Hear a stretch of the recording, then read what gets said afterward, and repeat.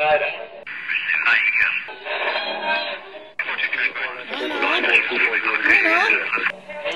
is that you? There, I think I got it.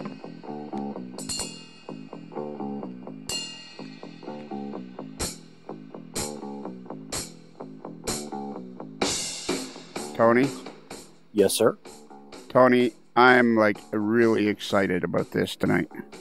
You know, this should be a very good show, I think. And I know that you have a frustration level with I've got somebody that's new in the hobby.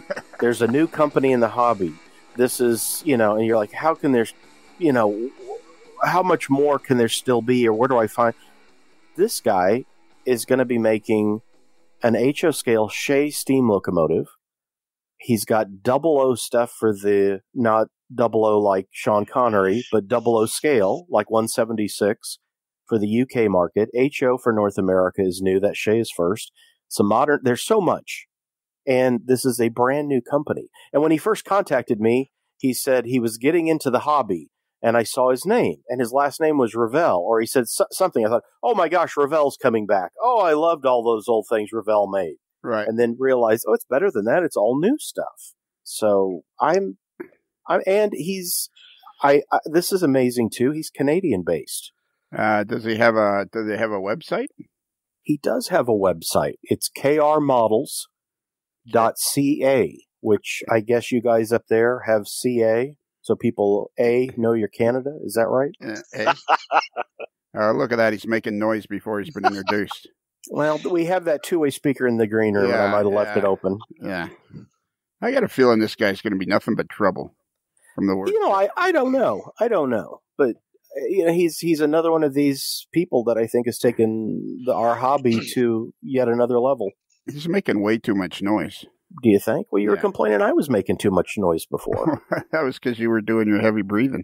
Hey, you know what I always wanted to do is I always wished I wanted to be like Merv Griffin and say, our next guest needs no introduction. Remember how they used to always do that? They would always do that, yeah. Yeah. But then they would turn around and say, you know them from these movies, their TV show, their record. It's like, well, you just said they needed no introduction. Yeah. But then they would anyway. And then it'd be like Clint Eastwood or somebody. Right. There is a lot of great Dick Cavett YouTube videos. Have you ever watched any of those? Oh, I can go down that rabbit hole quite a bit, watching Tonight Show and like Dick Cavett and different talk shows and things. And it's fun too to see. I said UK. I always like to see some of the American TV or movie people either on like something in Germany or England or like Japan when they're on like a Today Show someplace else, because it's always interesting how it's done, and you can tell they're a little off base. It's like, this is not how we do this in the U.S. Because a lot of, they'll be a little different or more colorful than our kind of dry delivery on things, I guess. So you found this, it's KR Models, and you found them because they contacted you. I believe so, yes. Or I saw somewhere something about the Shay, and I can't remember if I emailed him or he emailed me about the same time. I saw some rumblings about it, and I said, oh, you got to be kidding. Well, I got to know more about this. There's only ever been one HO scale Shay, isn't it? That Bachman one from like 30 years ago? In bigger scales, yeah. I mean, in Shay and HO, I think there was a model die casting roundhouse. Oh, yeah. Naturally, that was a big thing for Pacific Fast Mail. Tin Shoto in Japan made a hand. That was like one of their first signature pieces. But, it's such an intricate thing that, it's not like there's a half dozen of them already on the market, that it'll be very interesting to see, what this one is, its prototype. And I know he'll be able to tell us a little bit about, that, because there are various ones. Because I started doing more studying on that and getting interested in them, because we've got a book coming out at White River Productions on the Shay locomotives. And then he announced this one at the same time. And I started digging through my Pacific Fast Mail catalogs and saw these 2-truck Shays and different things that have been done. And it's like, oh, this is a very interesting topic. So, but yes. So without further ado, and someone who needs no introduction. Yeah. His name is Keith Revell. Come on in, Keith. Hi, guys. Where's the drum roll?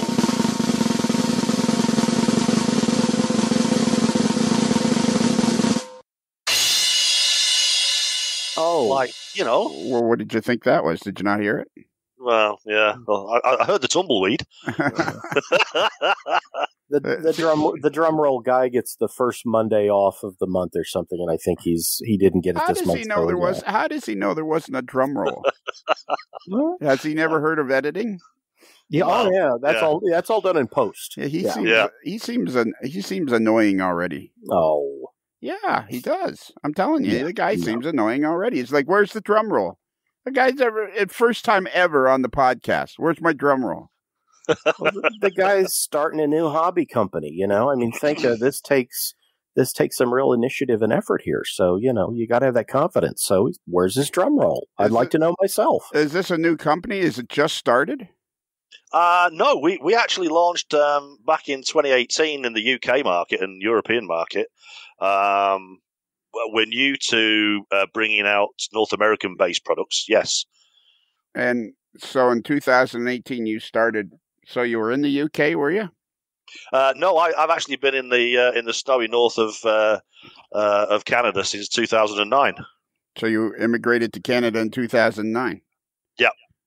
With the intent that 9 years later you'd start a locomotive production company?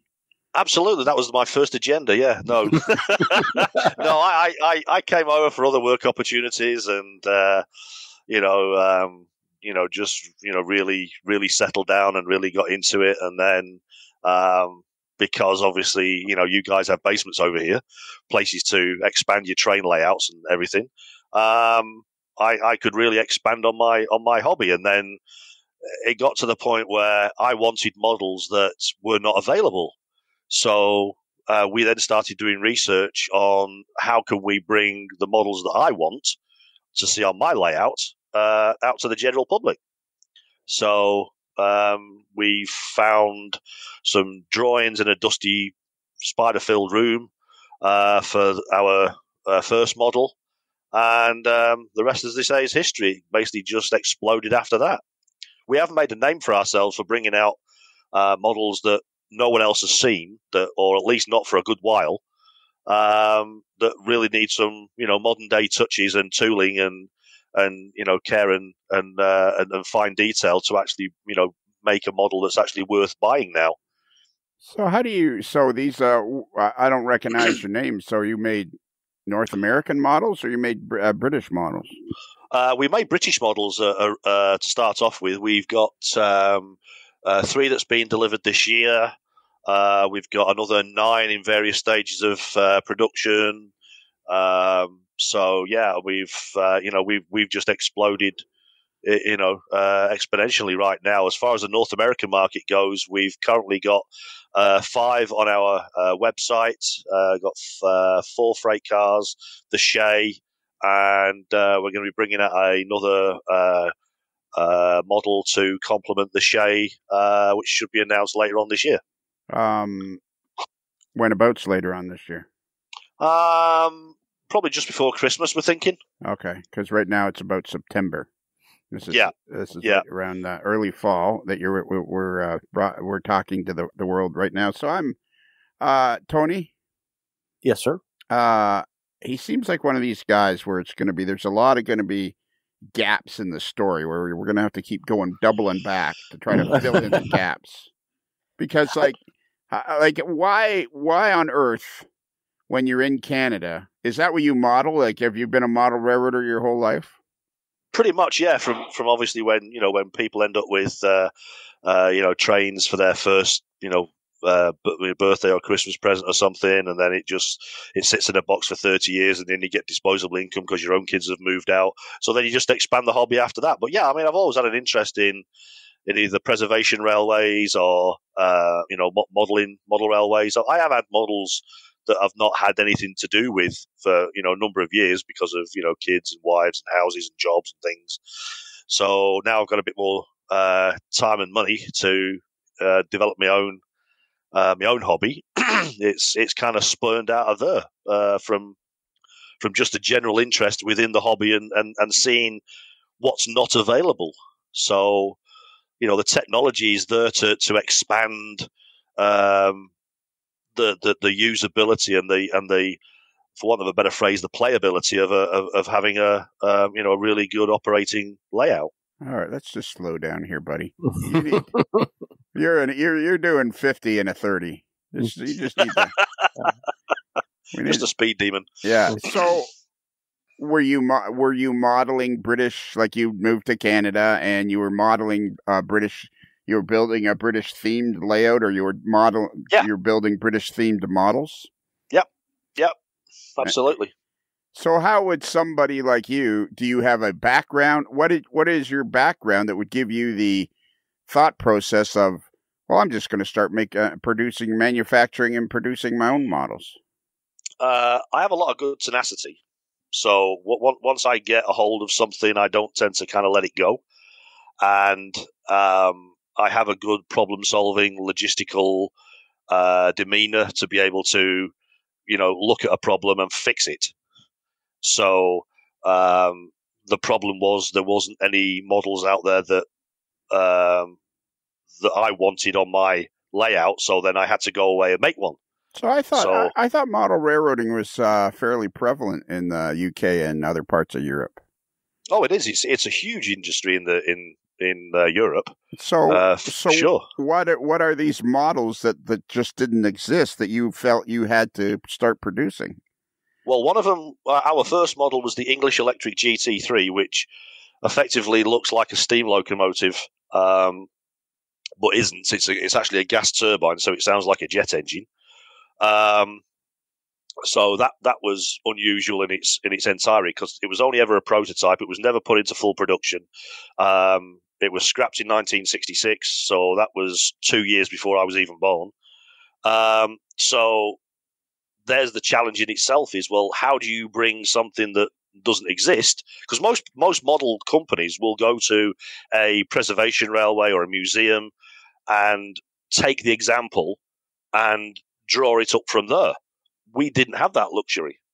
So we had to go into the archives, into the National Railway Museum archives, and find the drawings for the model that we wanted to make. What gave you the impression that people wanted a model of a locomotive that never turned a wheel in revenue service?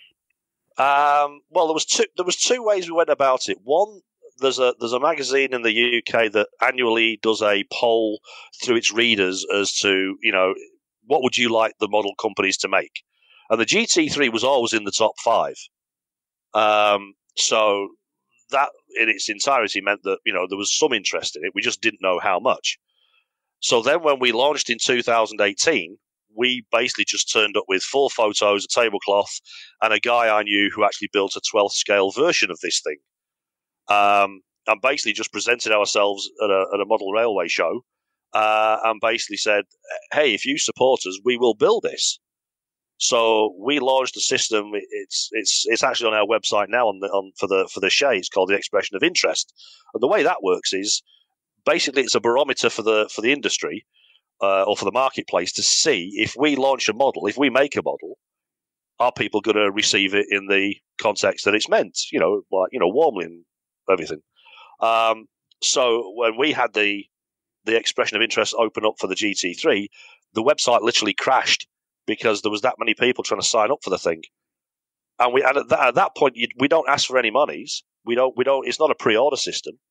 It's just if a model doesn't receive enough interest, then we just simply don't put it into production.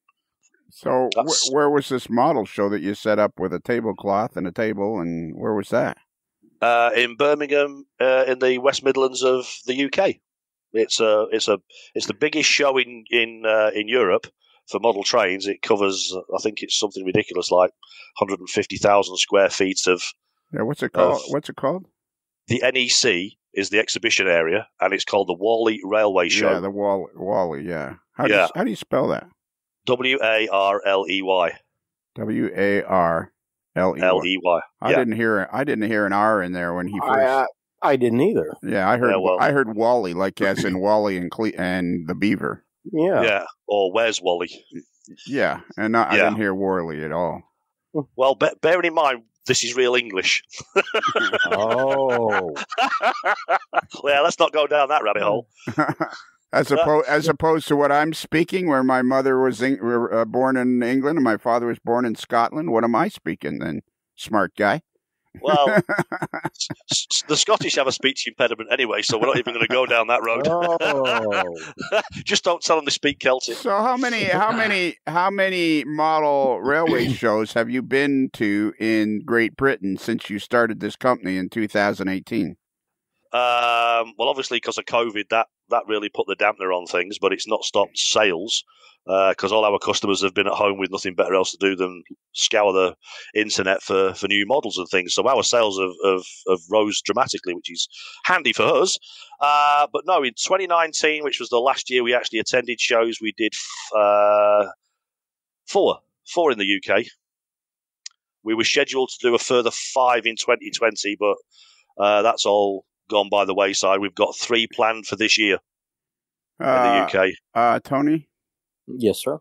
I'm telling you right now, by the time we're done in an hour and some we're going to be exhausted. Isn't it? It's amazing, though. He did this GT3 electric, which, again, looks like a steam locomotive. You've got it's called the Fell. It reminds me a little bit. It's a dual-ended, and it's articulated, I guess. It looks kind of like a real boxy GG1. Tell me what that is. That is an ugly piece of engineering. But as with all prototypes, the outside is basically just a shell to cover the guts in the inside.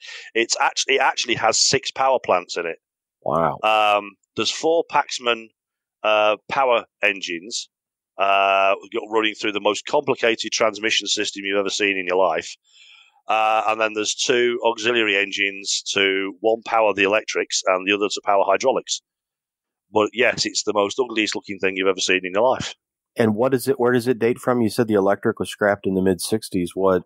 Yeah, this actually predates that. It actually caught fire in Manchester in 1958, and it was never repaired. So this is another one of a kind, basically. This is not a wow. Okay, no, and then you've got iron ore wagons. Wait a minute. I'm not seeing any of this on krmodels.ca. You need to go over to krmodels.net. Is that right, Keith? And then you'll get the then you've got the choice of flags then. Yeah. So if you want, it's krmodels.net. Yeah. All right. And then if you hit the Union Jack on the left side, it'll take you to the UK models. Well, let me see if I can get this working. Oh, there we go. There's a Union Jack and an American flag. See, he's typical from over home. Tony, he doesn't even recognize the Canadian flag because, as far as he's concerned, the Brits are concerned, Canada is Britain. Well, it is one of the colonies. I mean, you guys did until independence, and look how that's working out for you. So, all right. So now you start making these UK models. You travel back to Britain several times to go to shows. There's got to be more to this story. There's got to be like, are you just like a billionaire and you just had money to burn through, or how did you determine? How did you even figure out how to make models to begin with? Well, Google's a fantastic tool because you can pretty much find anything you want on there. So, having Googled, train manufacturers, I mean, the the obvious kind of finishing point for that is China, unfortunately, because that's where they're all pretty much based right now. Basically, we found a factory that we could send the drawings to and say, hey, guys, make this. And the rest, as they say, is history. That's basically how it kind of panned out. But no, as I say, to actually know whether you've got a successful model, that's why we make the expression of interest link to various models.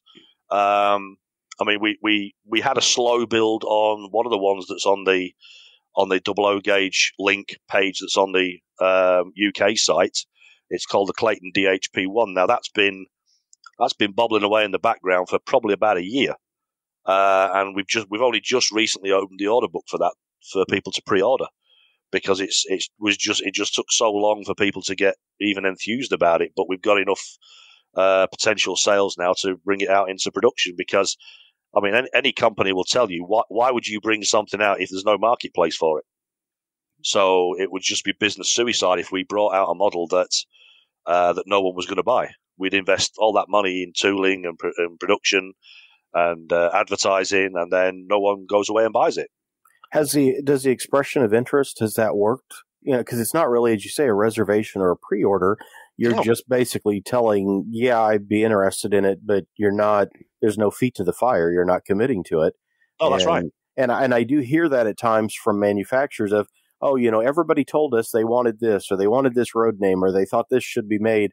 Then we did it, and it just didn't seem to sell like we expected. So does it follow through that you find the expression of interest is a valid, you obviously it's worked so far for you? Yeah, I mean, as a business model, my bank manager loves me because I didn't have to go to him cap in hand and basically beg for money. So on top of the expression of interest... Whoa, back up. This is like... Come on, Lionel. Yeah, back this bus up a couple of stops here. Beep. Tony, this is like our buddy Stephen Atwell, who obviously hadn't read the book about you can't open a brick and mortar shop and make it successful in 10 years or less. Right. And he Googled, found somebody in China that would make this, and it's just happening. Yeah. I mean, wow. Yeah. Okay. Yeah. Like, this is a big, don't you understand this industry? He obviously doesn't understand the industry, Tony. He's flustering me. I don't like that. He obviously doesn't understand the industry because it's very hush-hush. And to find manufacturers, you don't simply go on Google and go, find me a guy that can make HO scale trains in China. I wouldn't think so. And when I first saw the Shay announcement and went to the site, I'm thinking, yeah, right. And then I look at the 00 scale models he did for the UK. I'm like, oh, no, wait a minute. He's actually done a number of things, and they all look really good. So, because I could put a website up and say, I'm going to make this or that. And it's like, yeah. But it's surprising in a way. And it does, I don't know. I mean, what do you think looking at the prototypes that he picks? Some of these things are just amazingly odd-looking ducks, so I wonder what he'll do for North American things. So the Concept iron ore wagons, 00 gauge. Yep. How many of those did you make? We've made just over 6,000. Really? Yes. And is it it's a common piece, I'm assuming? Nope. No, it's another oddball? It only ran on a very short line in the northeast of England. They only made 30 of them to actually run between the Tyne Tees docks, so from the dock side to the foundry, delivering iron ore. That's all they did, and they only ran as a 9-car rake as well, not like the huge 2.5 mile, train consist you get here. Right. A 9-car what? Rake. So nine freight cars behind a locomotive. That was it. So a 9 rake must be some sort of British term, is it? Well, it's certainly a modelling term, yeah. It is? Tony? Yeah. Tony? Yes, I've heard that. It's the same as like they'd call it a wagon instead of, a freight car. Those are the bogies instead of trucks. A rake is. I've heard that before, yeah. Okay. All right. Yeah, that's legit. All right. Yeah. So you made 6,000 of these, and how did they sell? Like hotcakes. Like hotcakes. Yeah, come on. We originally put a budget out of 3,000. We thought, that's a reasonable figure. We can make some money on that. And we blew that completely out of the water when the order book opened. These things are just flying off the shelves. I think you lost me at we went to the bank manager, and because a bunch of people said they'd be interested in some HO scale model, he was just happy to turn over a wad of cash. I think that's where you kind of lost me. No, that's what I'm saying. That didn't happen. We didn't go to the bank because the way our business model works is that if you go through the purchase process, you have 2 options to pay in advance, which is you can either pay for it all at once or you can use the installment plan. We have a proprietary 0% installment plan. So you can spread the cost of your model as it's being developed. So when do people pay for this thing? Typically as the model proceeds. It gives them a sense of commitment to it. So we initially just asked for $50 down, and then kind of drip feed every couple of months thereafter until the thing's produced. Because they take about 30 months to produce from start to finish. There's 6 months just of tooling, just to get the tooling right. Tony. Yeah. It's like a GoFundMe, and then I'm going to make this cool model for you. Well, not only that, but this is just like he's very, very interested. So how many people, if you don't, and Keith, any questions I ask that you don't feel comfortable answering, which I find hard to believe that there'll be any that he doesn't want to answer. You're very refreshing. You have a very refreshing attitude, very much like our buddy Stephen Atwell of Midwest Model Railroad right there in Independence, Missouri. So how many people had ponied up some dough for these wagons before you even started making them? Well, as I say, we're selling them for a rake of 9. We'd already sold half of the allotment before we actually went into tooling. We were still in the design stage. So you'd sold half of them. People had paid for half of them before you even started tooling. Yeah. Wow. Yeah. Yeah, and that just shows the confidence that customers have in us by producing. And I mean, I know there's a lot of stigma behind GoFundMe, which is why I don't subscribe to that ethos, because it does have a lot of stigma and negativity behind it.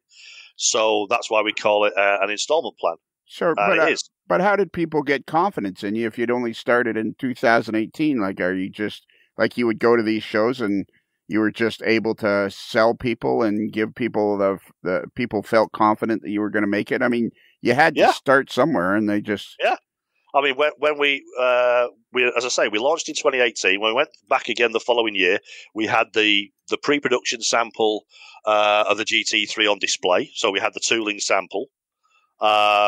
So people had something physical to see at that point. So they great, they are actually making it. And we were taking orders on the day, so much so that we got a message from our credit card company to say, there's an awful lot of transactions going on in the UK. What are you guys up to? And we said, we're at a show. So open up the damn, POS machine, because we're selling. And our web tech guy, he actually had to open up the bandwidth on the website because we'd crashed it twice in 2 days. Wow. And who's we? Well, there's me as the main kind of head honcho. Right. And then I have my son who he deals with a lot of customer inquiries. He deals with taking the details for future models because, we always get a lot of customers who submit ideas for new ventures, ones that haven't been made yet, typically, because they've obviously figured out that's kind of our niche. And this is your full-time gig now, is it? Oh, yeah. Yeah. Totally time consuming. Oh, yeah. Tony. And you kind of have to put that dedication in if you want the right model to come out looking, as people would expect. And I wouldn't sell anything that I'm not prepared to have on my layout myself. Tony, you know what this reminds me of? If I may I use a hockey analogy? Well, go right ahead. Yeah. Yeah. You're even though your Maple Leafs didn't end up too well, but I don't want to bring that up. Fine. That's fine. They're not expected to. They're okay. That's true. Yeah. That's half the fun now. So you're looked upon in the league as the number one goaltender by many, many sources, by many, many experts. However, in one of the big crucial games of the year, a guy flips one in from center ice. It bounces a couple of times and goes right between your legs. This is kind of the way I feel with the way MRN had no idea that this existed. I knew we had no idea. We were the first ones, I believe, to have it in print. Oh, really? Yes. Oh, okay. I thought you told me you didn't know of this guy. No, I had this in print and on the website, and we were right there. 3 years ago? Well, not for the UK stuff, no, but once the North American announcements hit, yeah. Okay. But okay. So I basically sent Tony an email, and he was all giddy because he had this book coming out with the Shay on. It was like, wow, your timing's perfect. Oh yeah, kinda. Yeah. Yeah, but you knew nothing of it. You knew nothing of it before he announced his Shay. No. Right. Keith, I'm talking to Tony right now. Oh, sorry, I thought it was my show. There you go. So all right, let's get to this Shay. So now you've made, how many British models had you made? So are you using like the same one of these same companies in China that everybody else uses, or do you have your own? Have you been to China? I was planning to go before COVID struck. Okay. We were finalising the assembly of the GT3, and we were in the process of planning a trip and having it all, kind of watching the last cases being loaded into the container, and that was all kind of par for the course before COVID hit. So right, okay, kind of put pay to that one. So how many models had you produced before you decided to try your hand at something in North America? One. Perfect. Yeah. You didn't know anything about this, Tony. You didn't know. You bear. This guy. This is very fascinating. It is. And how, Keith, did you come upon the decision for the Shay? I assume that wasn't like the first choice, that there had to have been some ideas. And it's an awesome piece. I mean, it's a real attention getter, but it's going to be a Class B 2-truck Shay, I believe, if I kind of know my stuff on that. And it's standard HO. It's not an HON3. This will be a standard HO version first. And for those wondering, too, like, as this is a new company, you always get into the questions of, well, will it be DCC and will it be sound? And yes, if you look on the website, you'll see that the Shay is already being advertised with ESU's Lock Sound 5 decoder in it as an option, that there'll be a standard DC, there'll be a silent DCC, and then the DCC sound. So all the appropriate bells and whistles will be there. But tell us a little bit, how did the Shay become, hey, this is our splash into the market? Well, obviously, I mean, research plays a big part in any potential model that you bring out. So we actually got approached by one of our customers here in North America, who has pretty much bought everything that we've put up for sale right now. And he said, have you thought about doing any North American stuff? I says, well, it hasn't been top of the agenda. I said, because, we want to obviously get more successful in Europe and, keep getting our feet wet kind of thing with various models. So he said, well, I really, really, really want a Shay. Well, at that point, I had never heard of a Shay. So I said, oh, okay, well, let me do a bit of research. So I kind of went away. I found a museum in BC. We had a run up there. British Columbia, for those who don't know what BC is. Yeah, on Vancouver Island there. There's a museum called the BC Discovery Centre. They have 3 Shays on display. Time out. Ted Johnson, did you know any of this, Ted, and you were holding out on us? Carry on. He's a regular listener. He's a true blue AMLer, so I just went, and he lives on Vancouver Island, so. Oh, okay. So in that case, then he'll definitely know, because it's up in Duncan, BC. We went up there, we spoke to the curator, got a whole bunch of drawings and designs, and took a whole thwack of pictures, and sent all the data we had to the factory, and, well, the CADs are complete, and it's ready to go into tooling. The CADs. But I thought tooling was like hundreds of thousands of dollars. It is. Okay. So are you taking orders on this? Not yet. Okay. No, the expression of interest is open for that. We're pretty close to getting where we can actually open the order book and people can start, reserving their model. Are you going to go ahead with this model? Like, is the expression? Oh, yeah. Yeah. Yep. I mean, it's only been available on the expression of interest for, I think, 3 months now. How are people even finding you? Like, it's like you've kind of been flying under the radar. Well, that's what Tony's there for. Right, the last couple of months. I mean, flying under the radar, he's had full-page ads in a number of the White River magazines, and I've had a lot of emails of people asking, is this for real? Who is this? It's like, yep. And I've signed up. I put in my expression of interest for a Shay. Well, okay, maybe he has had full-page ads in many of the magazines, but we all know, Tony. Yep. Tony, we all know that you like to try to kind of keep me in the black so that you can, in the dark.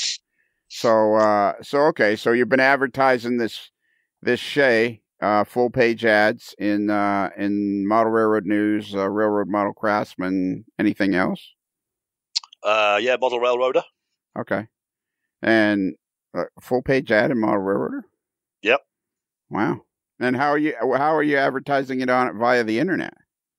Obviously, the Facebook page that we have, and we send out newsletters to people who have signed up on our page. We also are all over, as I say, social media. So, yeah, I mean, I know the customer demographic that we have kind of isn't very computer literate. So Facebook isn't their first port of call, hence the traditional, magazine adverts. Right, and which do you think you're getting the most feedback from right now? Oh, definitely Model Craftsman. I mean, the White River, trio that we're advertising in right now has definitely been more fortuitous. We think. Oh, this looking at the feedback and emails that we've had from people. Absolutely, this guy's pretty sharp. Immediately he goes White River. Some of these people you have to coax. Say, now, what podcast do you listen to? I don't know. It's like, again, you're on this podcast. What podcast do you listen to? Yeah. Now, Keith, I noticed that, I've signed up on the Shay, and then there's 4 Freight Car America prototype. These are, again, North American cars. There's a ballast car. There's a 2-bay and a 4-bay center flow type car. There's an aggregate hopper. But there's also, I know there's a logging. Now, of course, those would be brand new, not necessarily in the same era with the Shay as far as compatible products. But you've got a log car that would be perfect. I don't see the log car on the website for the expression of interest because I signed up for the Shay, but where's the log car to sign up for? Or is it just going into pre-order? No, the log car, the press release is actually penned in an email ready to go out, along with the page going live at the beginning of July. Ah, okay. Yeah. And then the 4 freight cars, again, these are contemporary prototypes. So those folks listening, you think, they're going to make freight cars to go with the Shay. No, the log car will be. But again, those 4 freight cars I talked to you about are basically something you'd see trackside today. That Freight Car America is a car builder of, modern, again, center flows and the couple of hopper cars. And that's really interesting to see that, these would be, new, I guess, plastic freight car models from you guys of contemporary prototypes. Yes, because we felt that the traction for modern era has been pretty much covered by everybody, but that we still felt that there was an opening for modern era freight cars. There's a lot of people who do old box cars and petroleum cars, so we're kind of avoiding that. But grain cars and ballast cars, hopper cars, there's definitely a market for those. And we teamed up with Freight Car America, who have been more than welcoming with, giving us all their data to actually produce these things in accurate form. So, there's going to be no discrepancies as far as accuracy goes. How did you get hooked up with Freight Car America? Phoned them up.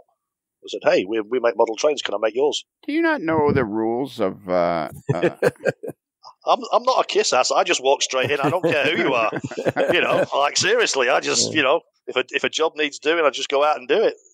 I guess what I'm trying to get at is I've been doing this podcast now 7 years, and generally, not all... Has it? Wait, I'm sorry to interrupt, but has it been 7 years? Yeah.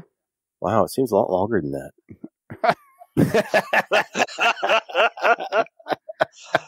That was just such a slow pitch down the center. I had to take the easy swing at it. Sorry. Well, on your last show, you want to make sure you get in all your shows. Oh, there you go. There's a low blow. Oh. So menu manufacturers are happy to answer questions, but the American manufacturers give you this impression that's all very cloak and dagger. It's all very hush-hush. It's all very difficult to do. And I guess, the thing I'm trying to get at is you have a very fresh, refreshing attitude about this whole thing where it's like, it's just not that big a deal if you're willing to put in the time. Does that make sense to anybody? Yeah, I mean, if you show the dedication that you want to produce something, then the customers feel that warmth because you can express it in a way that you can sense the passion in the projects that we do. and we are very passionate about what we do. So you just went to Freight Car America. We take great pride in everything down to the packaging. Sorry, what? So you just went to Freight Car America and said, "Hey, we're building HO scale cars, and we'd like your plans." Yeah, basically. Yeah, that was about the crux of the. Yeah, I just contacted their media guy and said, this is what we want to do, and can you put me in touch with someone who can help us? He goes, "Yep, not a problem. Here's his email address and his cell number." Then the next phone call was, "Hey, this is what we do. We'd like to model your freight cars because they've got quite an extensive catalogue. Really? So they're a one-stop shop to go and model freight cars." Tony, you have to move your mic out a little bit again. You've turned your nose and now it's blowing on you. Oh my gosh! Yeah, is that better? Yeah. This is fascinating. This is just, I feel like there's 1,000 questions and I don't know which direction to go down because people don't just go to freight. This is what you don't understand. Maybe this is Keith. Maybe the problem is this is what you don't understand. People don't just go to Freight Car America and say, "Hey, we're building a whole bunch of HO scale cars, so we'd like your plans." Like, you don't do that. Like, did you not know that you don't do that? Well, if I did it off my own bat, and by mentioning Freight Car America in my adverts, they would libel me and shut me down overnight. But the fact that it's there is proof that I am as good as my word. Sure. Tony, can you help me explain this to him? Listen, when we're English, we're not frightened of anybody. So at the end of the day, if I want something, I don't care who you are, I will just approach you and say, "This is what I need done. Can you help me?" So how many projects do you have on the go right now then? Well, we've got 6 in North America and we've got 9 in the UK. And how many models have you actually produced at this point? At this point, delivered to customers, 1. So you have 15 models on the go and you've delivered 1. Yes, which I know in business terms, that sounds like the most craziest thing you've ever heard. But as I say, it takes 30 months to produce one. You can't logistically, in any business, produce one model, deliver it, and then start another one. Sure. You wouldn't last 2 minutes. Right. It's as simple as that. So, like I said, the Fell and the Concert, we've actually got a second production run of the GT3 in the UK. They will all be delivered this year. You got a second production run of the GT3? Yeah, because when we closed the order book for the first production run of the GT3, word was getting around that hey, there's some strange UK guy that's making a GT3 model. He's like, "Oh, really? Like, how come I've never heard of this? Well, we've been around for 2 years. Hello." Right. So, someone's obviously cranked their hearing aid up and actually heard what was going on. So we were then getting floods of emails saying, "How do I get a hold of one of these?" I said, "Well, all the pre-orders have been sold. Because we don't carry stock. We don't have dead inventory. So, whatever goes into the warehouse is labeled and shipped pretty much the same day." Do you sell to retailers or strictly just to the customer? We have no retail outlets in North America, and we only have 3 in the UK. Okay, and you prefer it that way, obviously. Well, yeah, because in this modern day of e-commerce and buying everything online, it's far simpler to control your pricing. And profits are obviously then ploughed back into making future models, which is why we have so many projects in various stages of production. So you close the book on the GT3, which is your first British based locomotive, and you said to the factory in China, "Okay, we want this many." Yep. Can you tell us how many this many was? Not really for the first one, no. Okay, and then closely guarded secret. Okay. But suffice it to say, for the second run, when I went back to them and said, "Hey, we need a second run of the GT3, and it's going to be more than the first one," they said, "Yeah, not a problem. We'll just dig the tools out again and remake it. Sounds like a plan. Have at it."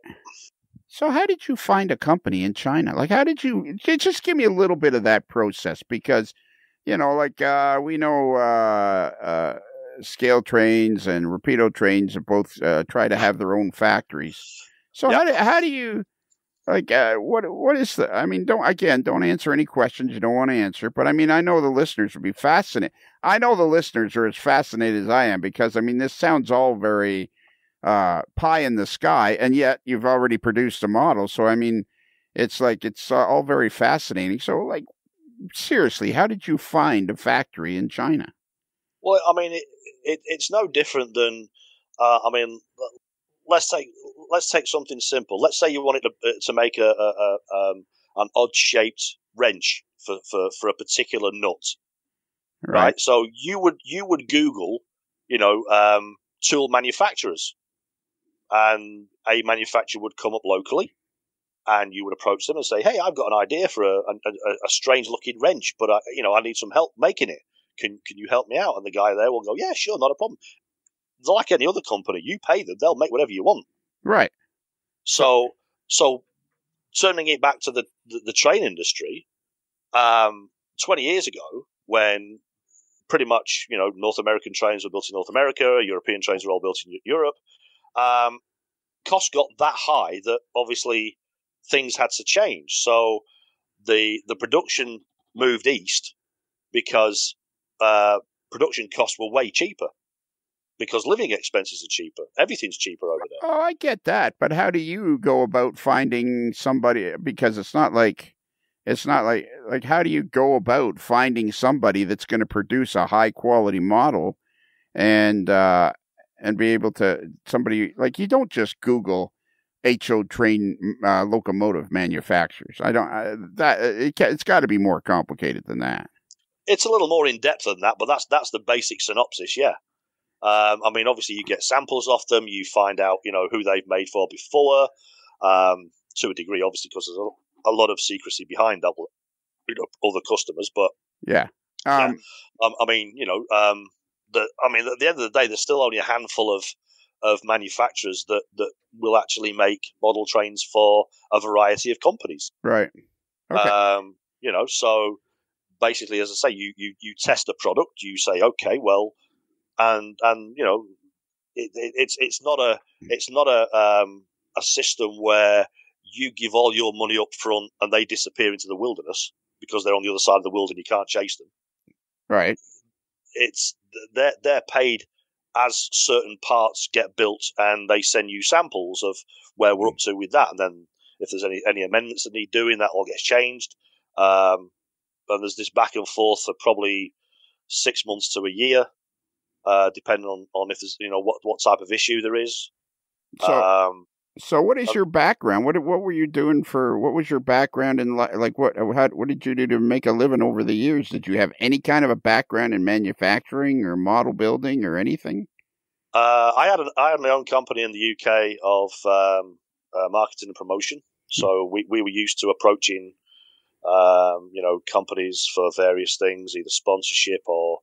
I mean, we worked with Commodore computers for 2 years back in the 1990s, and then my co-business partner decided he wanted to take a different avenue, so we closed the company down, and then I had to get a legitimate job after that. I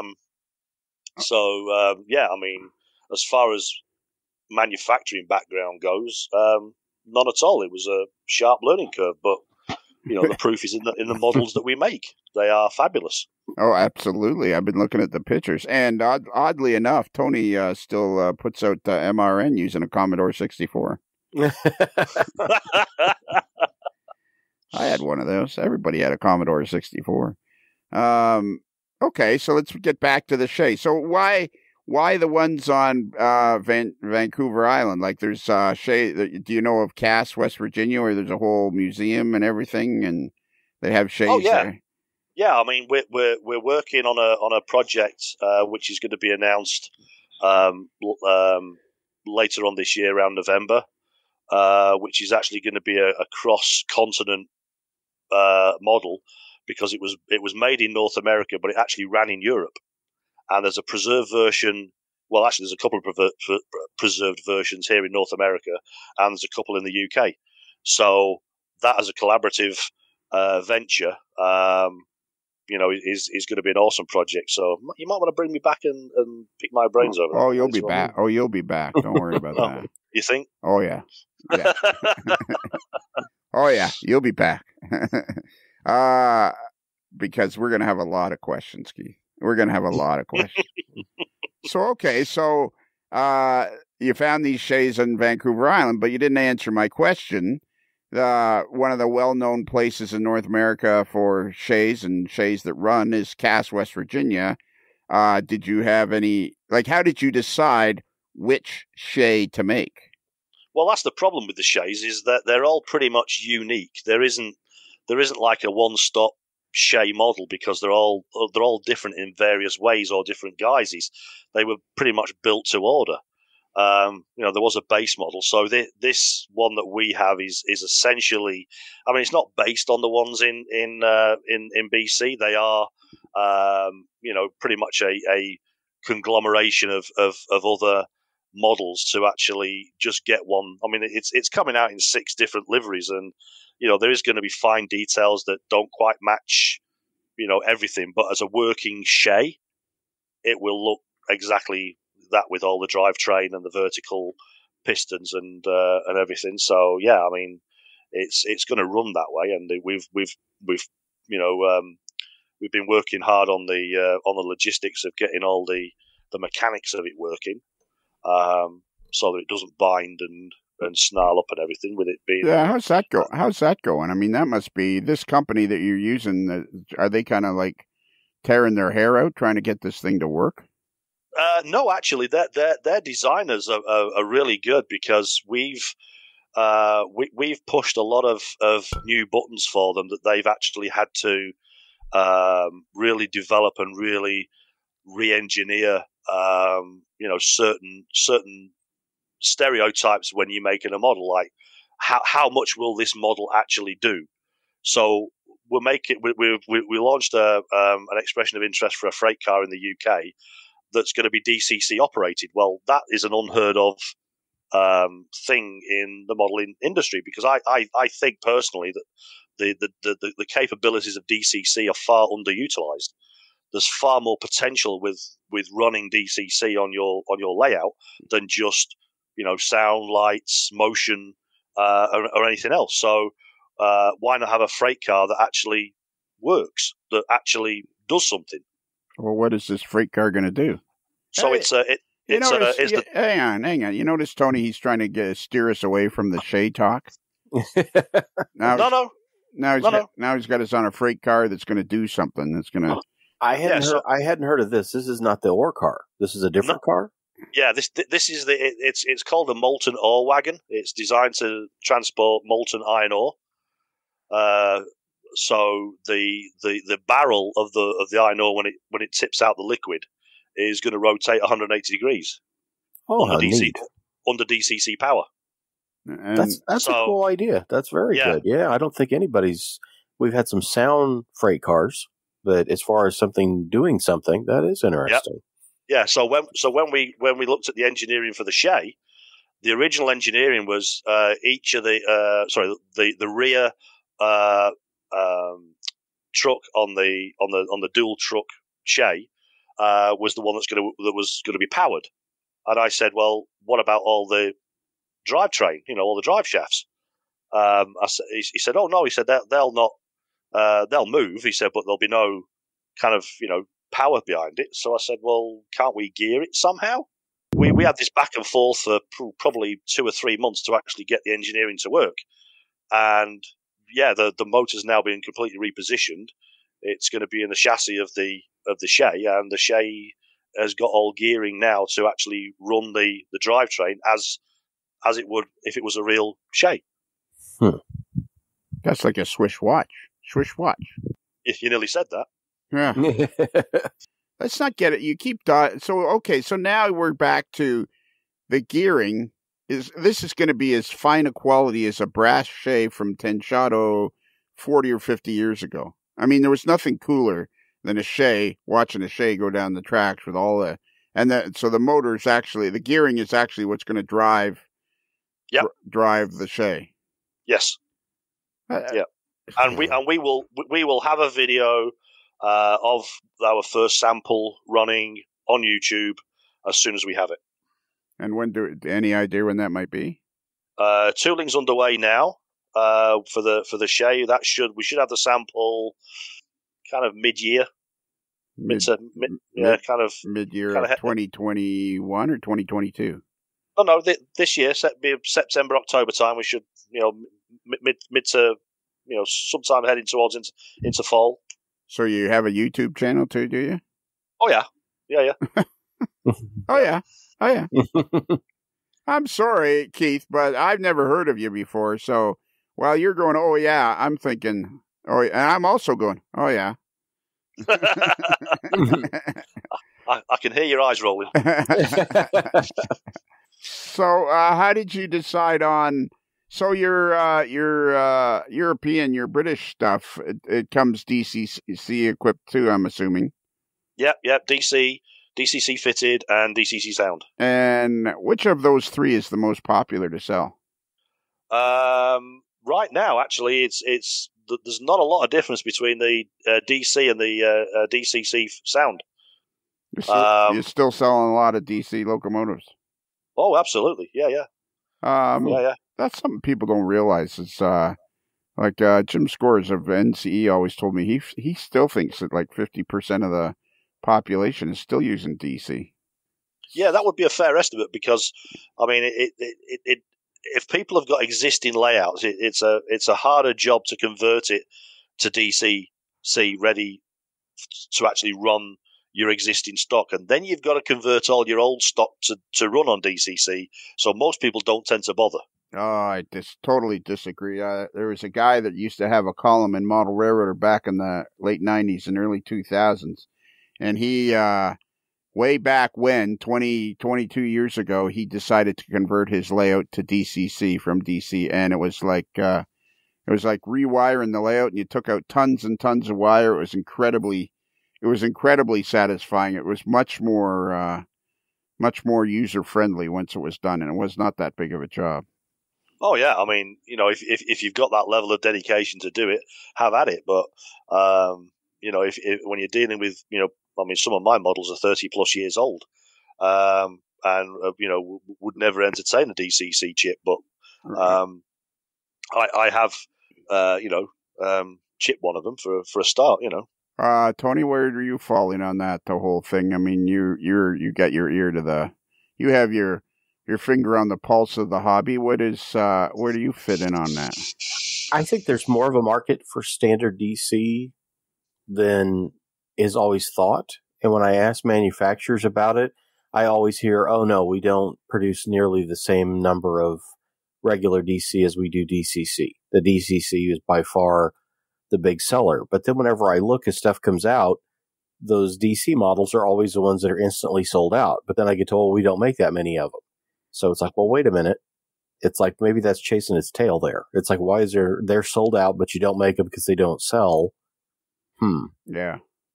So I don't know. And, I'm really more a collector than an operator. So for me, it doesn't matter that there's certain things I do buy DCC and sound because I want to, hear it and see what it does. But I'm just as happy with it being a straight DC model because, I'm really not going to run it that much anyway. Right. Okay. So how did you decide? So do all your European models, are they all Loc sound as well?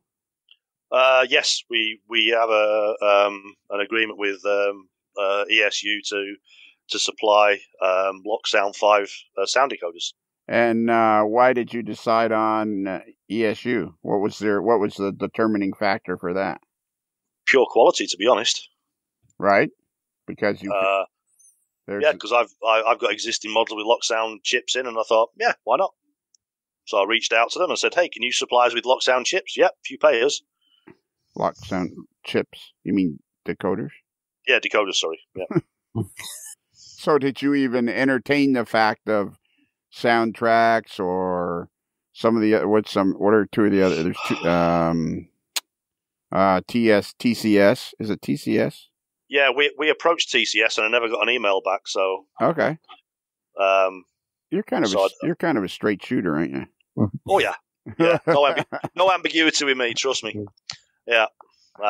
So basically, you just get one shot at the pot, and if you miss it, well, I'm sorry, I move on. Tony, I just had a thought. What about if I took Keith on the Dude Show? My goodness! I think the dude's head would explode. Yeah, probably, and a lot of the people that view the show. Yeah, it's an interesting approach that he's taken, and seems to be working. Oh, absolutely! I mean, when you hear the stuff, well, I Googled this, or I went to this, Freight Car America, or I said, it's like, well, yeah, I mean, that would be this is how we're going to do it, and then you find out, no, you can't really do that, or here's how that works, or no, this is what you're going to run into, and yet he's got models that he's done. Like, it's going to be so much fun, Keith, talking to you as you go along here, because you're just at the very beginning of it. You've produced one model and you got 14 others. And so which is the closest thing to coming out next? The Fell is heading into final production next month and will be delivered mid-fall. So where are they delivered to? Are they delivered to you in Edmonton, or are they delivered to somewhere? We have a fulfillment warehouse in the UK for distribution around Europe and the rest of the world. Okay. So the container gets loaded in China, shipped to the UK, it's unpacked, labelled, shipped, done. So you're completely detached from this whole thing. Like you'll get a couple, you come your way, but basically it's all just it's all just emails and messages for you. Basically, yeah. Keep it simple. Don't complicate something that's simple. So have you even got to the point of figuring out where you'll be shipping your American stuff from? Yeah, we have a fulfillment warehouse already lined up in Colorado. Oh, okay. Yeah, willing to do all the necessary distribution because I mean, why would we ship from Canada? We got all the customs issues. If it's going to come through a port, might as well land it in Los Angeles, truck it to Denver, and let them stick stamps and labels on. Right. And would this distribution warehouse be anywhere near Intermountain Models? I don't know. I wouldn't know. All right. Well, how do you find a distribution warehouse? Google. Because you know nothing of us, clearly Google's not your best friend. I live on Google. Okay. But no, I mean, just Google fulfillment warehouse US. You'd be surprised how many come up. All right. And no, but you should check out Midwest Model Railroad. He's in Independence, Missouri. He's very much like you. He's just a guy that makes it happen.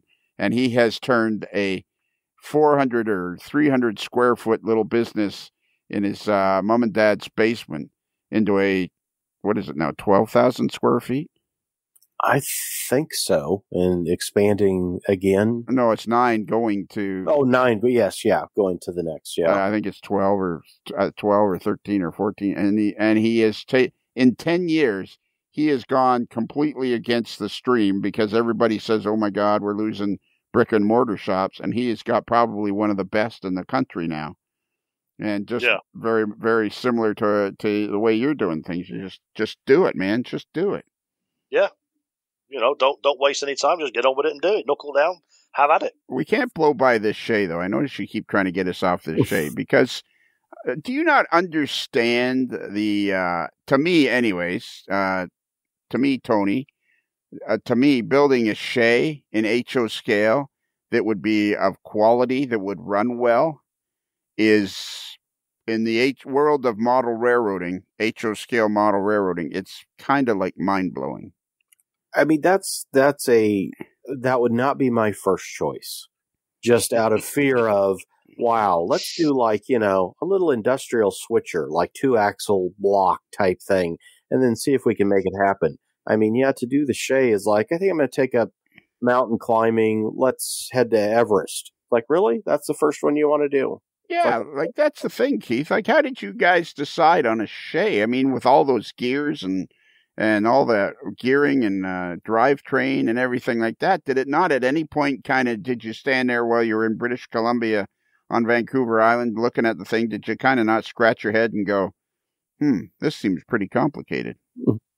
Yeah, and then I kind of took a step back and go, yeah, we can do this.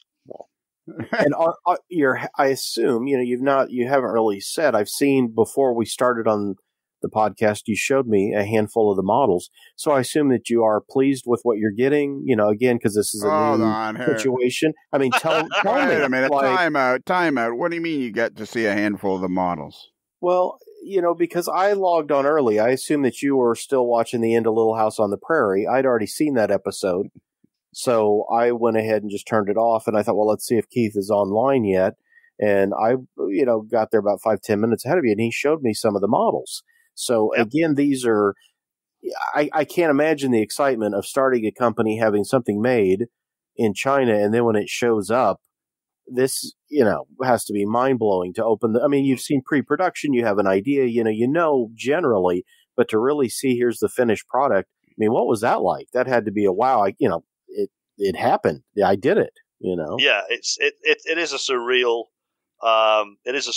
experience to kind of, because it takes so long to go from an idea to a finished product, to actually have that first sample come. And to be honest, the most surreal part about it was when you see the first bunch of packaging with the company name on. That is just like, wow, we've done this. And the skepticism that we had initially when we first launched was, yeah, really, you're pie in the sky. You're not going to do this.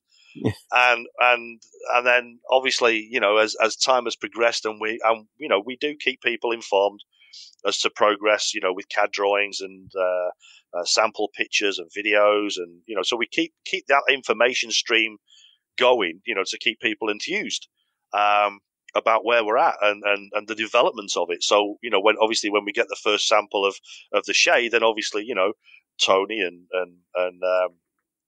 his other colleagues at the other publications on White River, they'll also get fully informed of it, and Lionel, I might even cut you in on the deal. Oh, wouldn't that be swell? But yeah, it is a very surreal feeling to actually see something that you've worked so hard over to get it to fruition, and it's a beautiful feeling. It really is. This is going to come out completely wrong. I know this is going to come out completely wrong, and Tony, you're going to have to cover me on this. Okay. But okay, for your first North American model, you're building a 2-truck Shay, which is only ever been attempted twice before, and I wouldn't say either one of them was a roaring success. And I kind of I'm imagining this, if this runs like the very first Kato-powered Atlas models. I can remember when I bought one of those for the very first time back in the 80s and ran that, I was like, oh my God, runs unbelievable compared to anything I'd had up to that point. And if this Shay runs like that, so my point I was going to make is, like, aren't you kind of blowing the top off of everything and making it go like, well, guys, this isn't nearly as difficult as everybody's been? No, there are challenges to it. Don't get me wrong. I don't want to come across as complacent that this is anything, other than difficult. But no, it's we will be sticklers to the detail and the engineering and the quality and everything before we even offer it to any customer, or for that matter, any magazine for review. We're not going to send them a broken model to I understand that. with. But yeah, there is exhaustive testing that's done before we go any further with it, and if there is any issues, they all get eradicated before we go into assembly and production. All right, so I got to come up with some better questions, because I'm fascinated that in just 3 short years you have 15 models in production.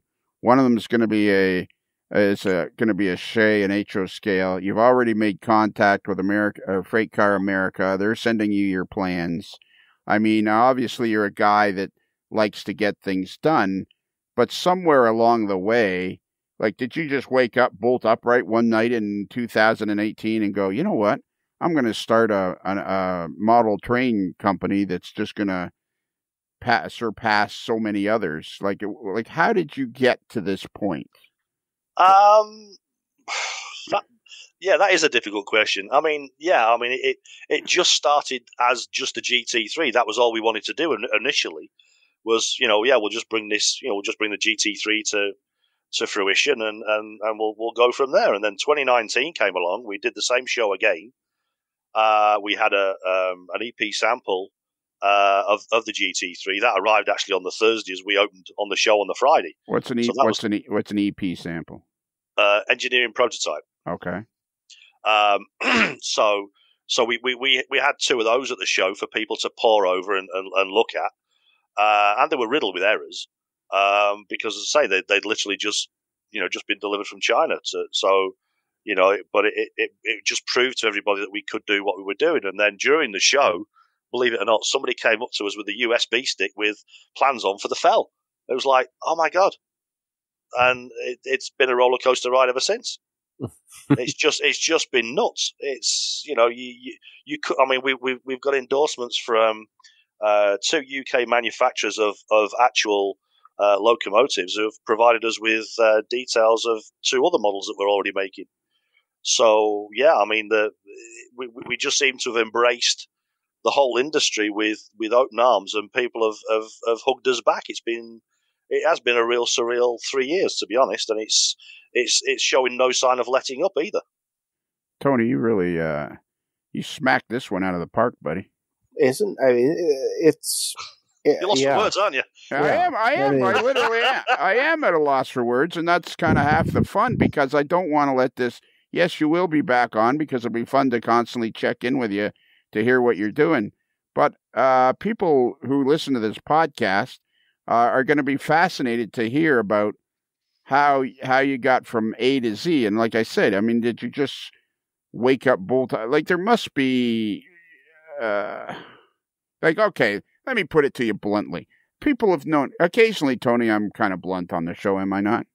That would be true, yes. Yeah, occasionally, just to get to the point, just to get ask the questions that people are.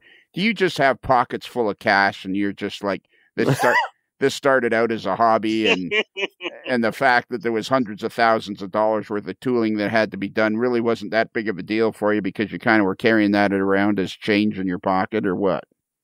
No, and I've got no rich relatives. I didn't win the lottery.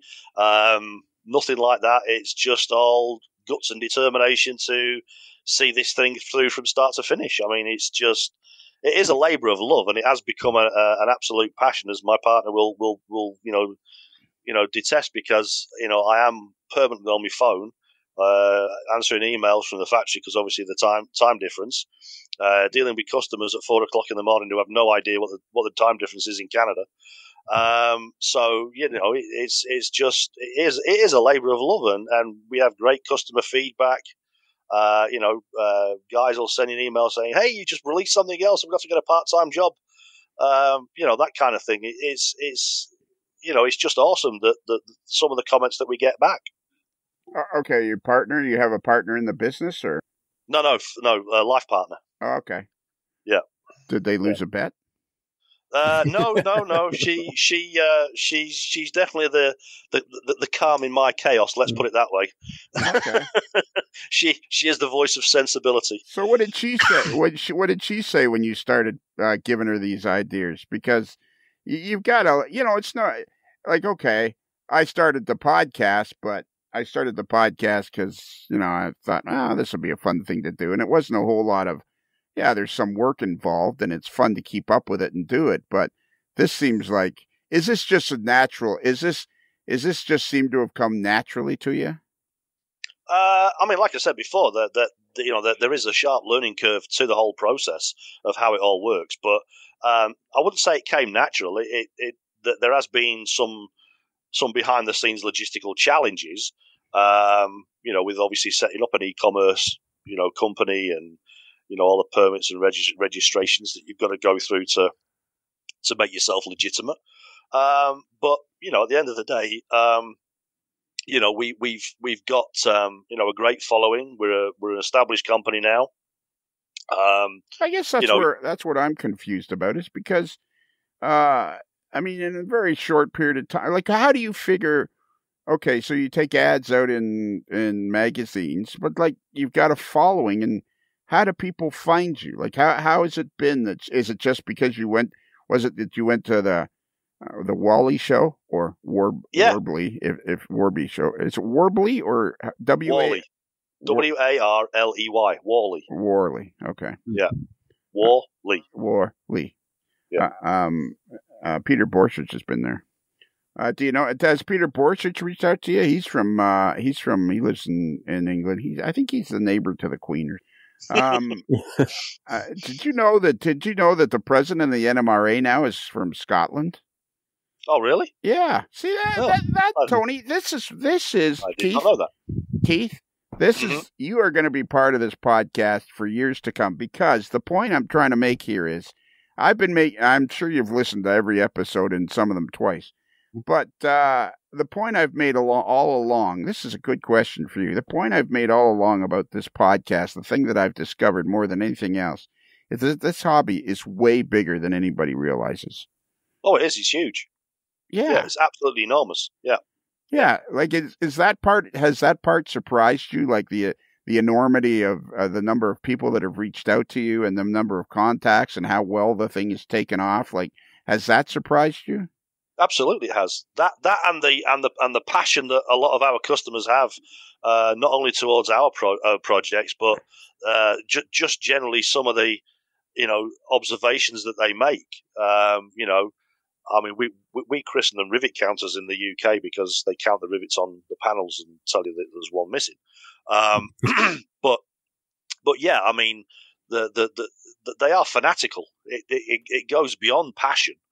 And obviously, I've had emails now from customers here in North America with regards to the Shay, and they're super excited to say that we're actually bringing this thing out after such a long time of not having a decent one.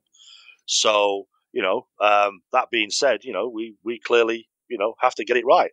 I don't think there's ever been a Shay made in plastic that was decent. I mean, I know 2 companies tried, but I don't think there's ever been one that's like, I just imagine this thing's going to run like a Swiss watch. Yeah, we hope so.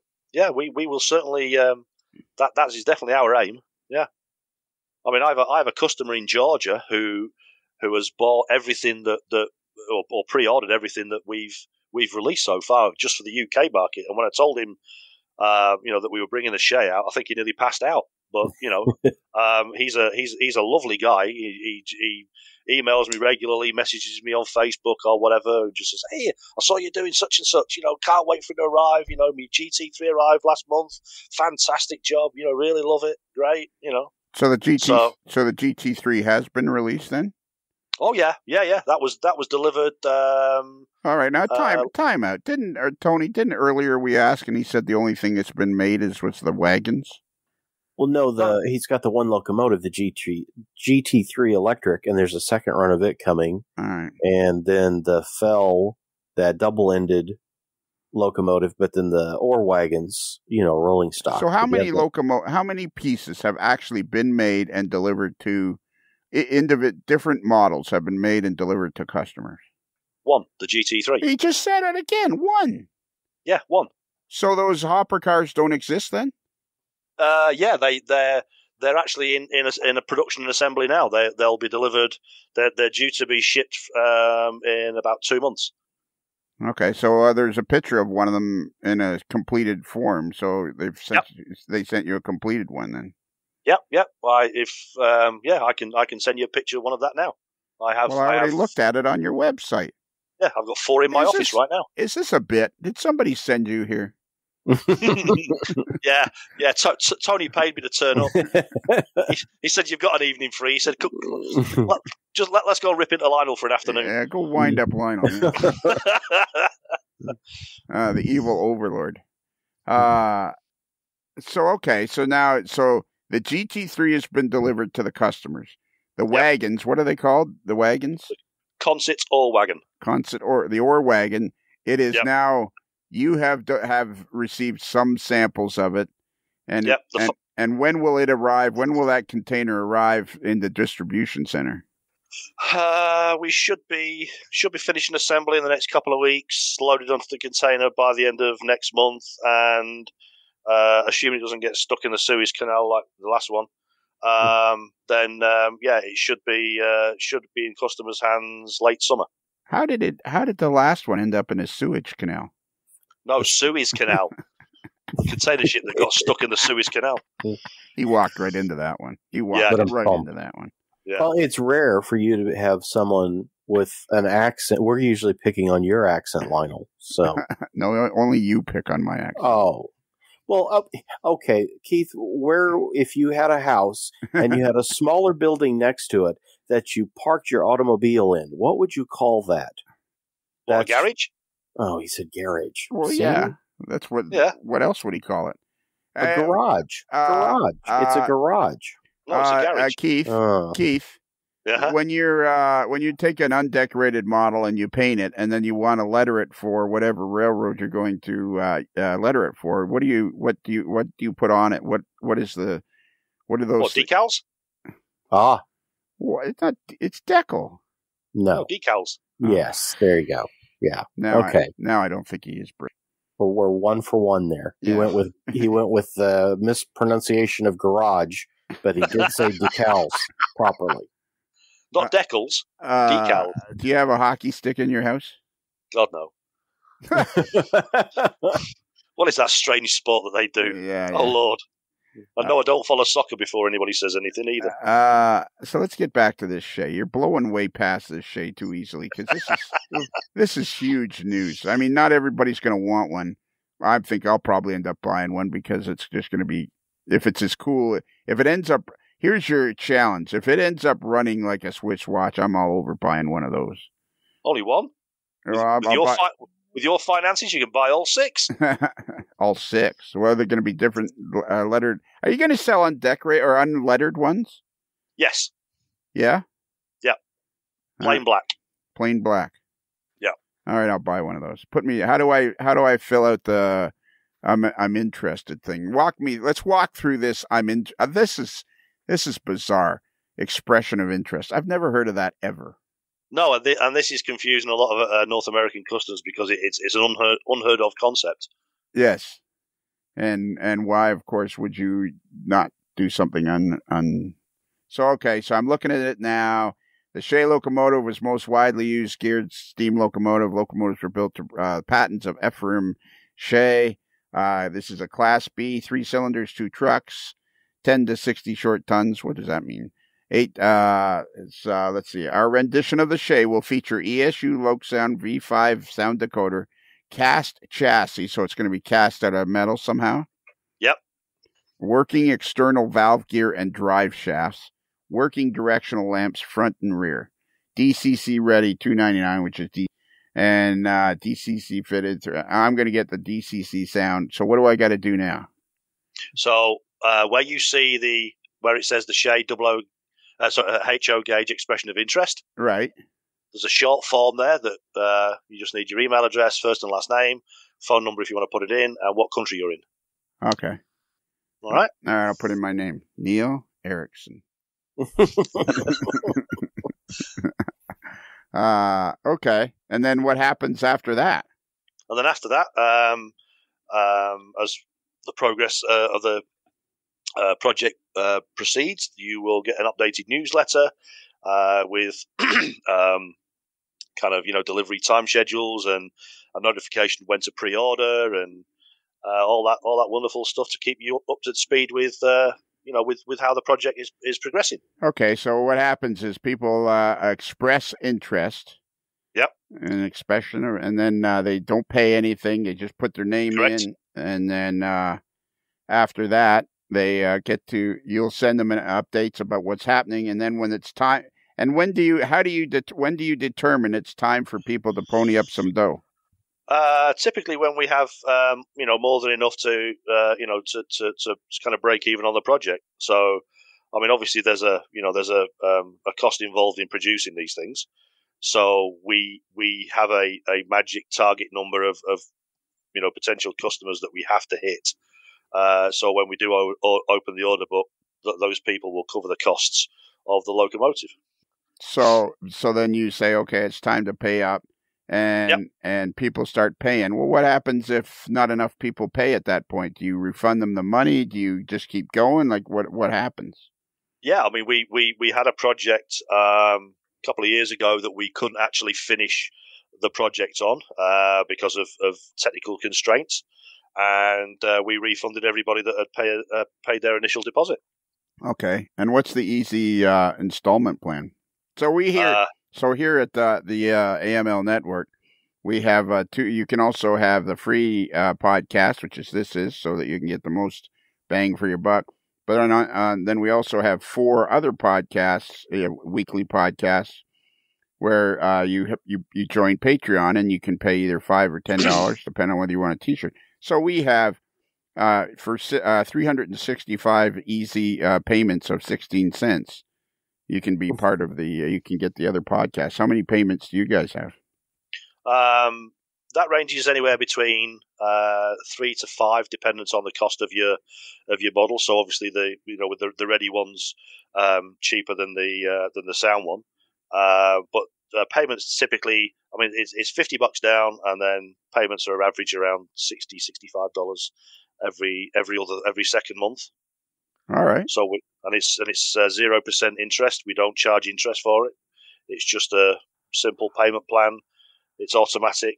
You don't have to worry about, am I late for the next payment? Right. Nope, because that's all in the agreement that you will receive an email on once you sign up for the installment plan.